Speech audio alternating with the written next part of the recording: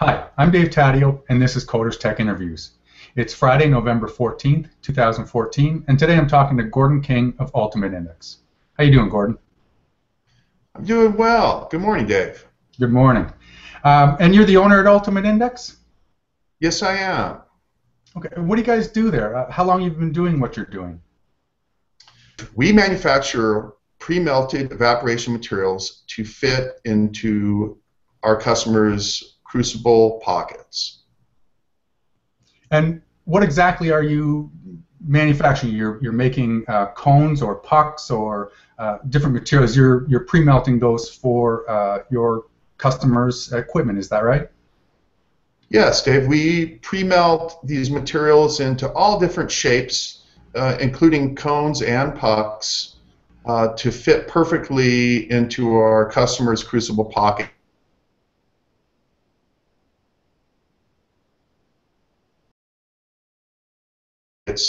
so their pocket that's void-free and has no centered material, and it's completely dense melted form. Oh, okay. And what kind of materials are you talking about? Oxides, fluorides? Give us a couple. Uh, Predominantly, all the oxide families is what we started with. It would seem to be the most people had the most difficulty with. That rolled over into some fluorides also. This all started off with some R&D work I did at Coherent many years ago before I started this business. I worked in the R&D group, working in particular with hafnium oxide is how we got started. I got started doing this, noting all the difficulties and the issues, process control issues you have with evaporating hafnium oxide. Right. And hafnium oxide is a tough one. If you just give me a moment, I'm going to share my screen. I want to show your website for a moment, and in particular, the hafnium oxide. I know that I've done some work pre-melting hafnium oxide, and it's not easy to do. Right here on our screen here, we can see the hafnium oxide, and it's really dense. I can see that there's no voids, there's no pockets in there, and ultimately that's what you're going for, isn't it? Yes, it is. Our customers, their equipment is designed to evaporate these materials, not to melt these materials so much. Although that doesn't go to say that they can't melt the material, but it is very difficult for a production evaporator to melt a solid dense form like this. Right. And so the advantages of having a solid puck like that, just kind of give us a couple of those advantages and why a customer or why somebody would want that. Well, there's a whole list of advantages. I believe probably one of the most important advantages is you're not having a melted centered material down below, or potentially you have a fairly well melted form, but there could be voids there. Our equipment was with the cooperation of a gun manufacturer that worked with me. We designed our equipment specifically to melt these solid forms and not as in a production machine that's designed for evaporation. When you have these problems of having a melted form on top and potential voids underneath that, you have the potential for spitting, which causes scatter on the substrates. You have potential for a change in stoichiometry from the melted material to the centered material. That could cause issues for design engineers. You also have the problems associated with tunneling, in particular on hafnium oxide, which causes a whole list of process control issues. Starting off with the tunneling, you could have issues of getting down to the centered material and causing spitting. You have the tunneling could also cause issues with your cloud shape of your evaporation cloud shape, which causes distribution issues, which could be misunderstood in a it can be misunderstood in a design model when an engineer looks at a problem that he had with a coating run in regards to spectral problems. And they could be fooled into thinking they have other issues when it's truly an issue with distribution based on the tunneling. Right, and I want to talk about a couple of quick points you made there, especially one of them, if you're not pre-melting a material like hafnium oxide or zirconium oxide, where you get that tunneling into the pills that are provided by the material manufacturer, you really will change your cloud shape, your evaporation plume. And exactly like you said, you can run into a lot of problems like that, especially with distribution, stoichiometry, and so on. I just want to show really quickly, I'm going to share my screen again, a picture of a material that is not properly pre-melted. And this is an article that I put on my website.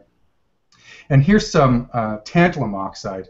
And this is exactly what you're talking about, isn't it? It's these not properly pre-melted into a nice puck, like you can see on your hafnium oxide. And this is where that tunneling comes into place, where you can get some spitting, you can have evaporation happening underneath the actual top part, the flat top part there, and get that spitting and those explosions that you're talking about. Is that correct? Yes, it is, Dave. A very common issue with just about anybody that does e-beam evaporation. Right, and that's interesting. And it goes to stoichiometry as well. When you're melting a material, you have that change in your source material because there's dissociation at the source. And so coatings like laser coatings and ophthalmic coatings especially, when you don't change out your material often enough, you're going to get those changes in response, in spectral response when the coating is done. One more quick question. You said you did some work with manufacturers, so you're constantly doing R&D at Ultimate Index? Yes, we are, Dave. This has been a continuous improvement project from day one. Starting off with, I had a coating e-gun manufacturer work with me in regards to designing an electron beam gun that its purpose was more directed towards melting the material as opposed to evaporation.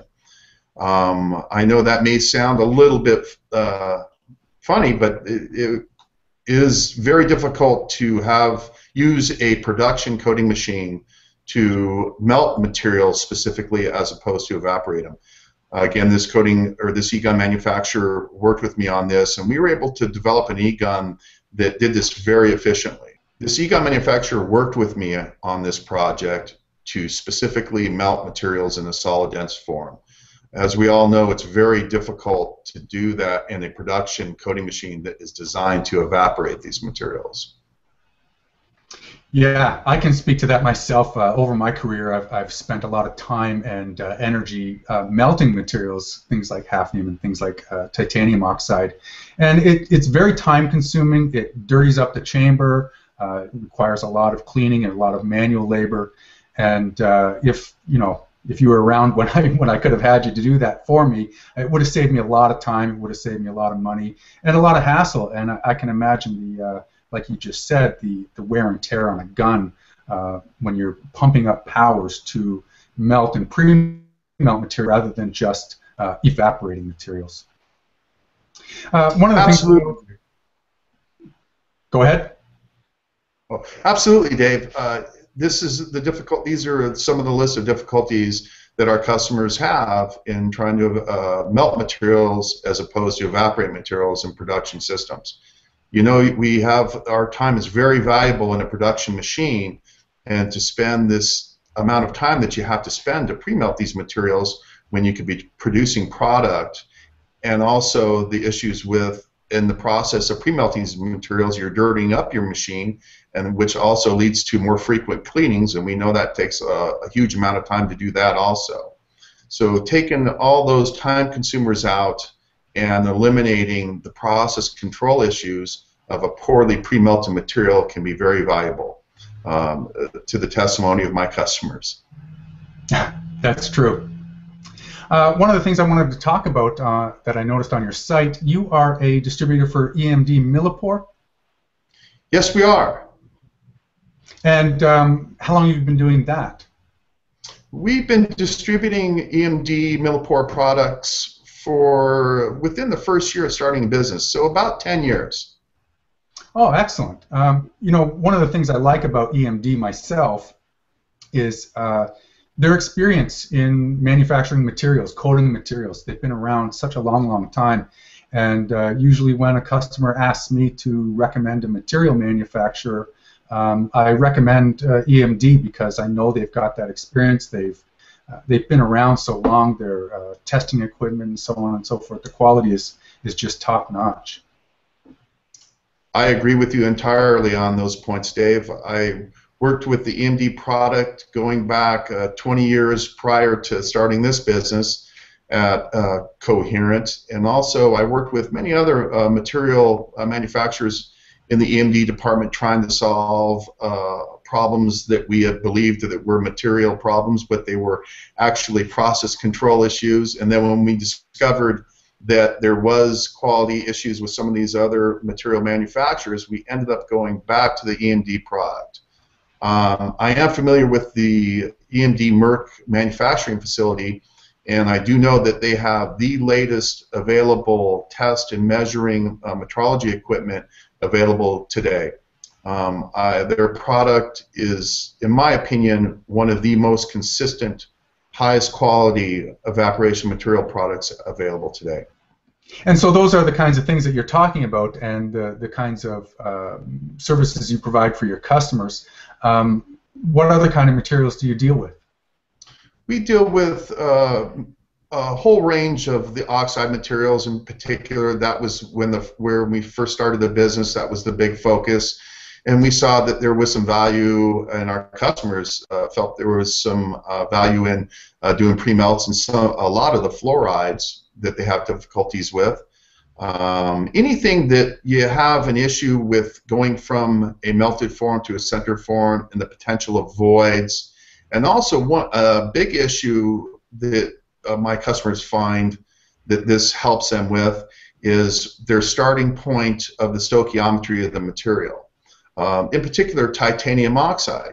Titanium oxide has a fairly dramatic stoichiometry / index change as it's being melted / evaporated. Our customers found that from technician to technician, from day to day, depending on how well it was melted, they'd have a different starting point in the stoichiometry of the material to the end of the coating run. And they weren't able to control that specific starting index / stoichiometry from run to run.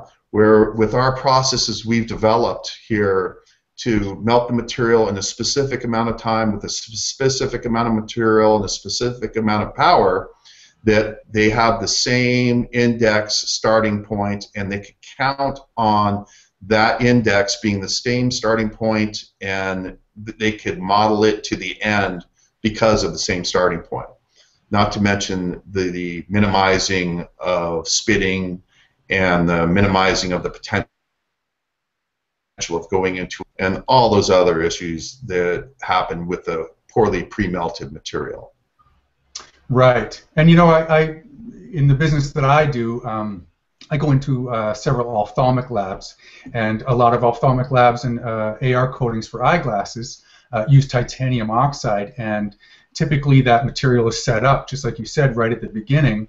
You know, after a big clean or after some maintenance being done, but most of the time it's just material being added to the top, and you lose that stoichiometry, you lose that index reliability in the coatings, and I always mention to them that they should be pre-melting that material. Unfortunately, I don't think that they do because there's always you know, a rush for production schedules and so on. And so I find that you know, probably the ophthalmics industry could really, really use you know, your product. Yeah, we seem to be getting more interest in the ophthalmic world, in particular as of late. I don't know why that's happening, but there seems to be a lot more interest lately, and this is something we're getting a lot more involved with. They seem to be limited in their understanding of thin film coating. Their business is eyewear.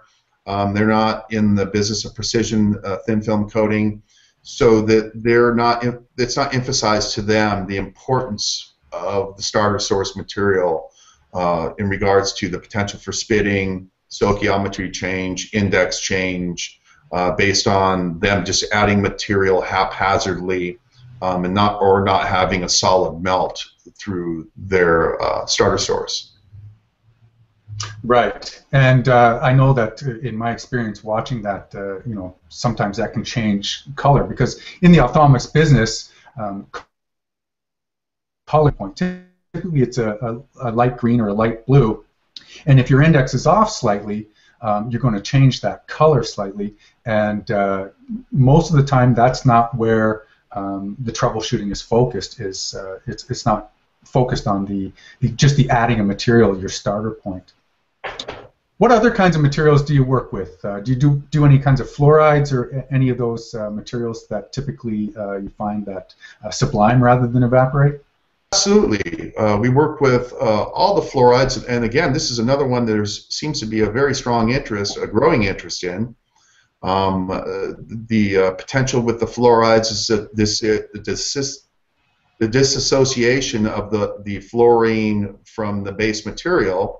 That's always a potential issue, and also you have the potential issues of the material having spitting issues because they start off with the raw pieces of material and just load their crucible pocket that way, and that could cause spitting reaction to the E-beam as opposed to having a melted solid form in their crucible pocket. Right, and I can imagine, if you have your fluorine coming off your base metal, it's not something you can just add into the chamber like you can with oxygen. You can't just, bleed fluorine back in there. This is very true.